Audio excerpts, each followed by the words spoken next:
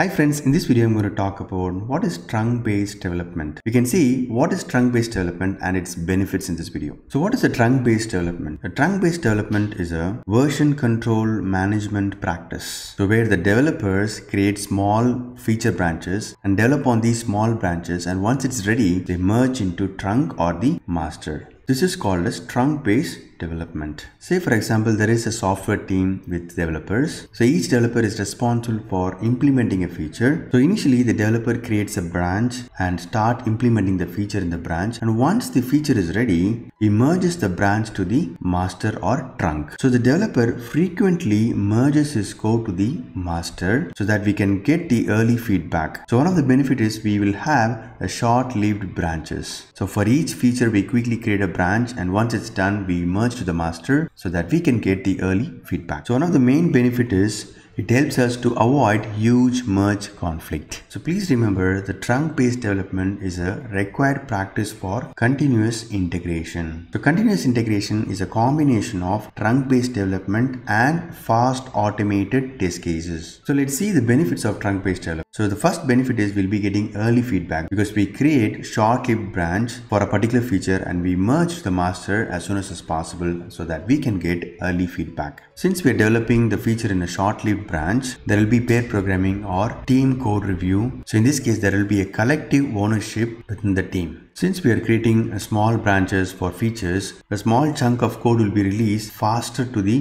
production so that customers can enjoy the features as soon as possible. Since the test cases are part of the feature, it increases the team confidence. And the last benefit is we avoid merge conflicts or merge hell, because the code changes are very small and it can be done within the sprint. Friends, hope this small information about trunk-based development is helpful. All the best for your career. Please subscribe to my channel. Thank you.